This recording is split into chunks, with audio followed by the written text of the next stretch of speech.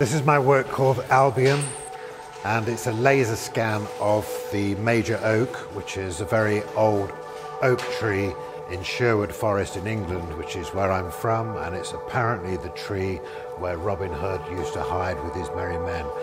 Because of its mythological significance as Robin Hood's hiding tree, it's been kept alive with these metal rods and the chains inside of it holding it up. And it's a very sad scene. And I made this work at the time of the European referendum in England. This is a work that I made based on the Armenian Georgian film director Sergei Parajanov. Parajanov is like the Eastern Fellini. He takes a lot of elements from the normal world and he gives them some kind of spiritual quality. So I've taken lots of different films myself that I shot in Armenia, little clips from YouTube, and I've represented them inside these old doors and windows, the kind of architecture that you see occurring in his films. So the work for me was kind of about that thing of what we do with nature. Symbolically, we attach certain things to it to elevate it from its original status. When I was a child, we never had a TV at home for certain reasons, because my parents were quite religious.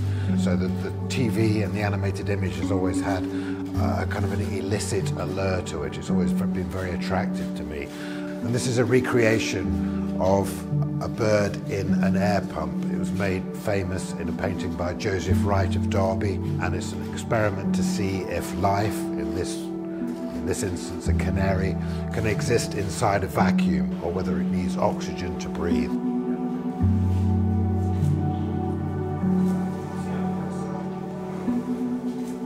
In this room we have some sculptures of flowers and some photographic works of butterflies. So I've remade these flowers with little bits of human disease on them to make them more animal again, to make them look like the breeding machines that they are, desperately trying to survive.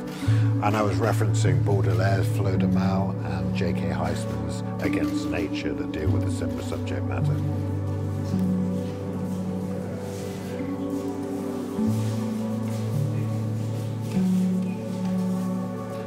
This is a work called The Corporal Audit, and it's made through the process of a lithophane, which is like an old, original, I think, Chinese technique. You would have like a little cup, and you drink the tea, and on the bottom, this porcelain cup would have different thickness and thinness of material, and depending on the light traveling through the thickness and thinness of the material, you would have this image. The sculpture itself is Christ laid out with linen over him. So there's a certain eroticism in that original image. You can just about see him through the creases of the linen. This is a work which is a three-dimensional zoetrope based on the Victorian optical toy, like a cylinder with slots in it which rotates.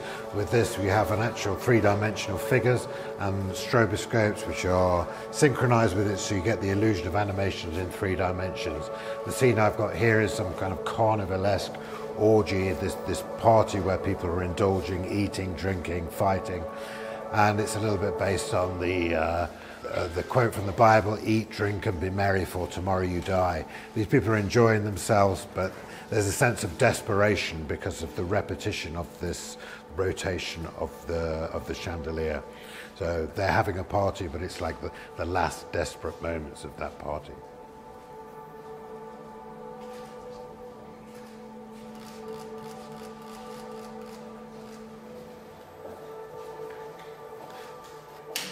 These works are called Black Mirror works. They're paintings that I've taken from art historical museums, and I've just breathed a little bit of light into them. So I've taken that moment when somebody's there modeling for a painting. They're about to be transformed from being just a humble human being that's breathing and twitching into this depiction, in this case, of David and Goliath from the Bible.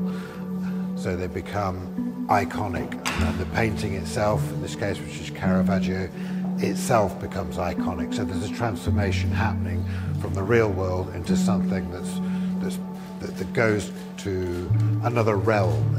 Its status is changed as it's immortalized. And the images on the wall here are my works Last Meal on Death Row. They're based on 17th century still life painting, Spanish painting. A lot was influential to me. And they're depictions of the last meals that prisoners requested on death row before they were executed. In this sense, they become like surrogate portraits of these prisoners that were executed on death row.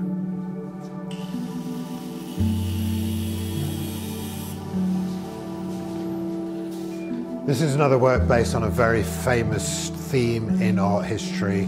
The Massacre of the Innocents has been painted many times, Rubens most famously. And it was also a very popular medieval play. They would have pigs' bladders full of blood, which they would put inside the costumes, and then they would stab them on stage, and several rows of the audience would be soaked in this blood. And the people loved this theatre of violence that was happening. And it's just something that's fed into everything else that comes after it, from gladiatorial combat to animated violent cartoons, video games, etc. It's just all kinds of different subject matter that different means that the subject matter emerges in.